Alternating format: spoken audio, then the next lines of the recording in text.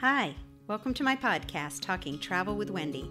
I travel the globe interviewing really cool people in small hospitality and tourism businesses.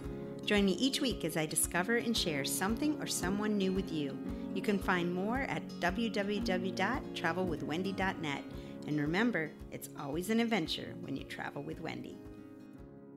Hi, thanks so much for joining us here today with Talking Travel with Wendy. I'm so happy to be here with my great friend, Vicky Turbak with Travel by Vicky. And today we're going to do traveling during the time of Rona. Yeah. Thank you for having me, Wendy. Yeah, this is I think a great topic that's been on everybody's mind for at least the last 7 months and for the foreseeable future. So there's probably a lot of questions out there and a lot to cover. Absolutely. Absolutely. So tell me, what have you been up to lately? Well, I have basically restricted my travel to within the United States for now. And a lot of that has to do with the Rona because a lot of the countries have banned us from coming. Right. And a lot of countries, even when they were allowing us, have opened and shut their borders on a regular basis. So I've, like probably a lot of U.S. residents, have limited my travel to the United States. Sure. So I live outside of the D.C. area, so I've been doing a lot of local travel. Mm-hmm. And staycations. Yep, staycations. Yep. There's nothing wrong with investigating your own backyard. That's right. I can't even tell you how many people said to me recently, "That's there? I didn't know that was there. I've lived here for 20 years." Yeah. It's true. People just get comfortable in their, own home space and they don't even investigate things that are right outside. Or they're just going back and forth to work and they've got other stuff on their mind and they didn't realize there's a botanical garden to the left that's like world renowned. Right, that's amazing and open and outdoors. Right. But yeah, so just the DC area, I have been to Chincoteague Island a few times and to Seattle. And that's how far is Chincoteague from Northern Virginia? Well, from where I live, it really depends on traffic, and that's pretty dicey in the DC area. So it can be anywhere from 3 hours to 3 days to get there. Okay, yeah. It's kind of accommodations. They have quite a few hotels and motels in the town because it is a pretty big tourist destination. And in a typical year in July, they always do the pony swim, which attracts people from around the world. I've met people here. I've been to the pony swim here in Chincoteague, and I've met people from Sweden who, if you've read Misty of Chincoteague, the book, the children's book, sure. That the wild horses are still here on Assateague Island, and they still do a pony swim every July where they swim the ponies across the water and back, and you get to see, they have a big carnival, usually not in 2020, but they do a pony auction. Yes, it's always in July. They book out the hotels way in advance, and it is a pretty big tourist destination because Assateague Island is a national park. Okay. So the beach, it costs to get in, or you have to have your annual park hiking pass. There is hiking there, but it's it's a swampy area, so it's it's mosquito laden. You have to have your feet. So okay, then there are also trails. Yes, there are trails, and they're very flat. There's no mountain hiking, but there's a lighthouse out on Assateague Island. There are the ponies. There's a beautiful beach, and because it is a national park, it's very pristine and well kept and stuff. Yes. Cool. So there's that. And then the town itself is very picturesque. I think it's kind of cute. It's got some small businesses that could really use some tourists to come in. All right. Help them survive. Yeah. So there's some things like Ocean City, Maryland is not too far. Rehoboth Beach in Delaware, Fenwick Island. There are quite a few things that are pretty close to Chincoteague. If you want to do trips. Have you been to any of the beaches along the coast? Ocean City, Dewey, Rehoboth? Yes. I've been to Rehoboth and Bethany Beach in Delaware, Ocean City in Maryland. And are they doing okay? Yeah. I mean, it's hard to say because they're even here in Chincoteague, a lot of these smaller businesses just chose to stay closed for the season. So it remains to be seen next year whether or not these businesses survive, because they just chose that it just didn't make sense for the phase 1, phase 2, and even some phase 3 to open, because they have such a limited season anyway. Yeah. So I haven't talked to any of the Chamber of Commerce's, any of the business towns or in the beach towns. So I really don't know at this point how they've fared it. So how has it been with booking people as a travel advisor? What are some of the challenges, or maybe some of the things that were pleasantly surprising while we've been in the season? Because it's been a few months since we've been able to catch up. Yes. And for a very long time, travel was at a standstill, and rightfully so. We don't need to be spreading this thing around the globe as it already has done without our. Right. So taking a break from travel, although it was hard, was the right thing to do. But now that everyone is getting an idea of we're in this for the long haul and we know how it's spread and we can take precautions, I think still, limiting travel to, I don't want to say essential trips only, because sometimes a vacation is an essential trip for your mental health. Yeah. It's just investigating your location, because people and locations and countries are opening and shutting their borders sometimes hour to hour. And so having a travel advisor, in my opinion, and I maybe am biased, is important because they are usually going to know, if they're doing their job, they're going to know what the countries are requiring to get in, if they're open to visitors, what percentage they're operating at, what's open and what is closed, because that is also changing as people move through the phases. So there's a lot more to consider than just, hey, I found this great resort and a good flight price, and now. Oh, sure. Because like Baja and somewhere else that I saw recently, like the ticket prices are totally discounted. However, to get there is kind of crazy right now. Right. It's a challenge. And then, you have to kind of monitor the number of coronavirus cases in the destination, because they could flip the switch and you have trouble getting out again. Yeah. And also getting back in. Yeah. Getting out, getting in, all those things come into play. That's something to consider. You want to go on a trip. Sure, you can get in there, but what if you get quarantined? What if you have to stay 14 days or longer in country? Does your job allow that? Will they make you quarantine when you return home for 14 days? Who has that kind of vacation time or can take that time away from work? So there's a lot to consider, not just, oh, wow, it's a great price on this flight. So you walk people through that, though. You say, hey, listen, let's research this destination. Correct.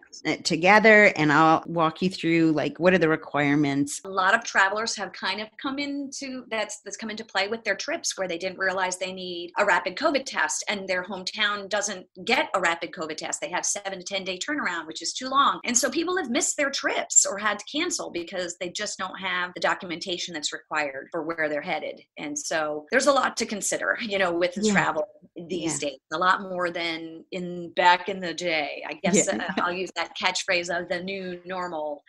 We're in the new normal of travel. Yeah. And I think, we're not in the early days of March where they said no travel. We're kind of in that limbo where you can plan travel, but you have to do your research before you go. Make sure you have a mask and hand sanitizer. And we even did a trip recently that we just brought the majority of our food. Like we were able to travel not too far, 3.5 hours away. We stayed at a friend's house who has a lake house there, but there's a ton of Airbnbs. So you can take your food with you and limit the amount of times you're going to a restaurant or maybe stopping at the grocery store because you're schlepping it with you. Right. Exactly. So that's, spending time outdoors is important. There are plenty of locations that you can go and spend the majority of your vacation outside. Have you had clients talk about doing some RVing? I can't get over, like, the RV industry is increased 60% or something I read.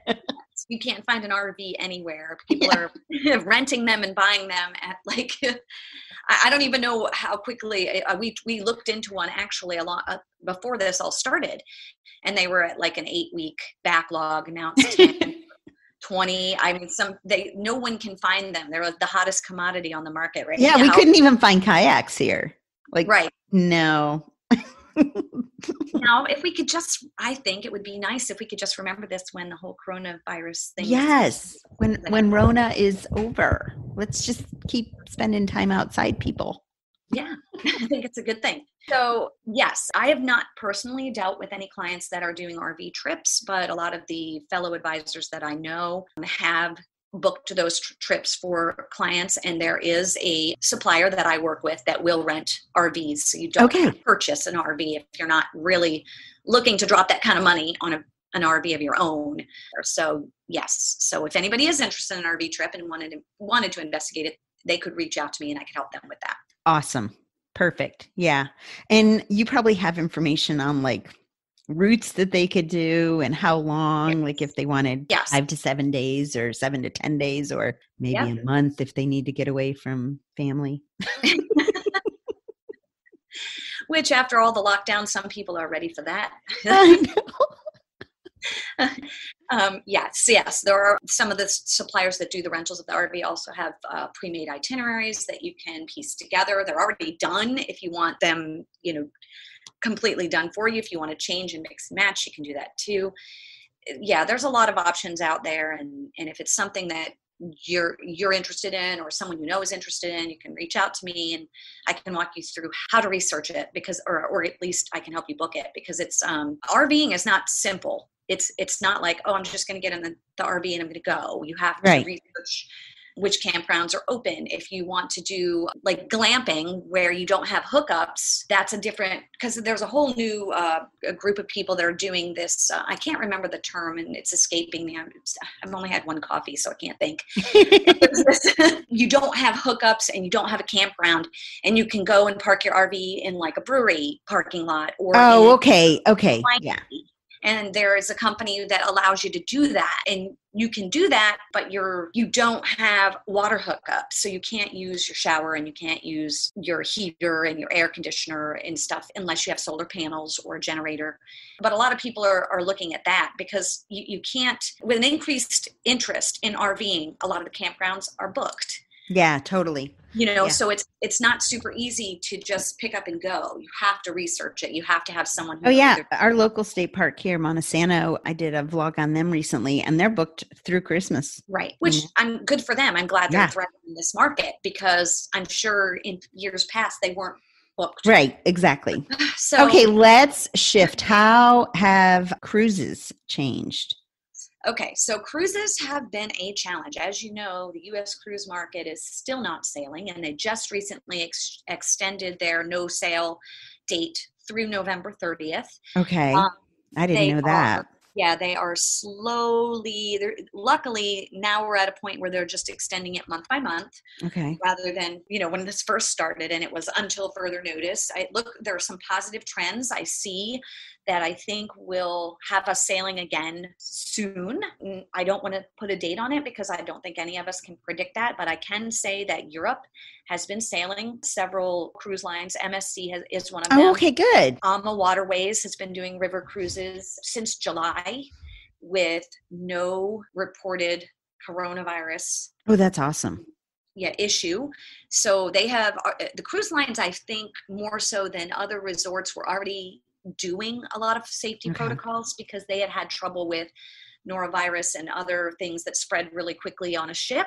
So they've just taken the safety protocols that were already in place and they've just implementing them. Yeah, that makes sense. Enhance them even more. So I think that you'll see a resurgence of the cruise industry sooner rather than later. And a lot of people are already booking. I mean, you can already book your cruises for 2021 and 2022. So that's good. Good. So again, like making reservations as far out as you possibly can. And then usually like now, I know like with Rona again, the cancellation policies are a little bit more flexible. Right. And so far, the cruise lines have not changed their flexibility. They're allowing, cancellation almost right up until sale. So, Okay. it's some cruise lines are requiring a non-refundable deposit, meaning if you do cancel, you lose like a $200 deposit or $400. Each cruise line is different. And that's another reason to enlist the help of someone who's familiar with the cruise line that you're looking at, because the cancellation may cost you nothing. It may cost you a portion of your fee. Mm-hmm. And that's when travel insurance comes into play, because you can get travel insurance to cover the non-refundable portion of your cruise. But that's why people need to use you, because you know the difference between those and like what the windows of cancellation are and how far out you can do it to, and right, without having to research it all yourself. Exactly. And then in the event that you do need to cancel, the advisor is going to be the one that contacts the cruise line. And sometimes those hold times are extremely long right now, because people have been canceling and having to change and rebooking and stuff. Yes, there's still a lot of fallout from, this March to October timeframe. So there's still, it's a crazy time to be in the travel industry. But we'll get through this. We will travel again, and we will be all the better for it. I know. Looking forward to 2021. Right. And it's still easy to cancel and shift and change if you need to, but it gives you a little bit of something to look forward to. Absolutely. Couldn't agree more. I mean, you can dream and just, talk with an advisor so you know what your options are. I'm ready for a good year. So we're going 2021 will be back to normal, or at least some semblance of normal. And I'm going to stick with that. I refuse to say anything else at this point. That's right. So, Vicky, have you flown recently within the United States? Actually, yes, I have. I just returned October 1st from a trip out to the West Coast. Okay. It's in the Seattle area for about 3 weeks. And I flew on an airline that I felt very comfortable. Everyone wore masks. They made sure that everyone wore their masks and wore them correctly, but there was no trouble. Everyone wore them for the duration of the flight. I would say they kept their middle seats blocked. And even with the middle seats blocked, I would say we were at 30 to 40% capacity. It was not full at all. How was going through security? Security was easy and it wasn't crowded. There's very little social distancing or physical distancing in the TSA area.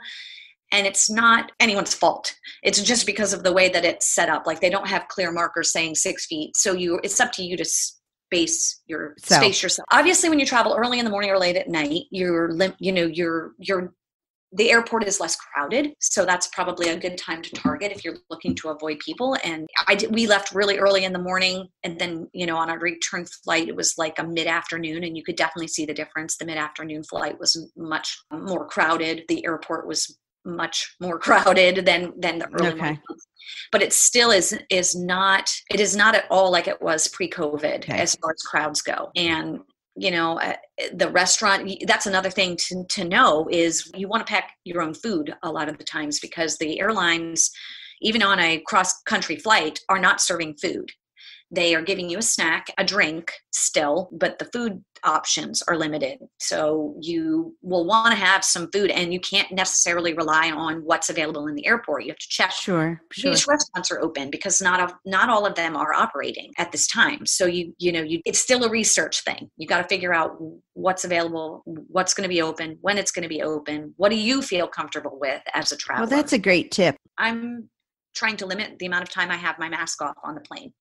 So you want a quick and easy snack that you can hurry up and eat quickly and then put your mask back on. That's the way I roll. I also travel with wipes. I always wiped, and this was pre-COVID. I always travel with sanitizing wipes, and I wipe down the tray tables and the chairs and the seat belts and everything around me. Mm-hmm. And I've always done that, and I still do. And I advise all of my clients to do the same. And yes, bring your hand sanitizer, bring extra masks, because it gets pretty warm on the flight. So I try to wear disposable masks on the plane, just because they're a little cooler. And that's a good tip. Get rid of them at the end of the flight and not feel bad about it. So right. Please throw away Hashtag keep it in the can. Yes. Seeing everybody's disposable masks along the ground is just disappointing and disheartening because no one wants to clean that up. You can find a trash can and dispose of them. If you don't have a trash can, keep it with you until you find one. It's really not that difficult. Yeah, I'm not understanding that. Like, what's up? Nobody wants to touch that. We got a pandemic going around. Right. Yeah. Exactly. Not cool. Hashtag not cool. Exactly. I don't get the hashtags. I'm still learning the hashtags. I'm old school, but I'm getting there.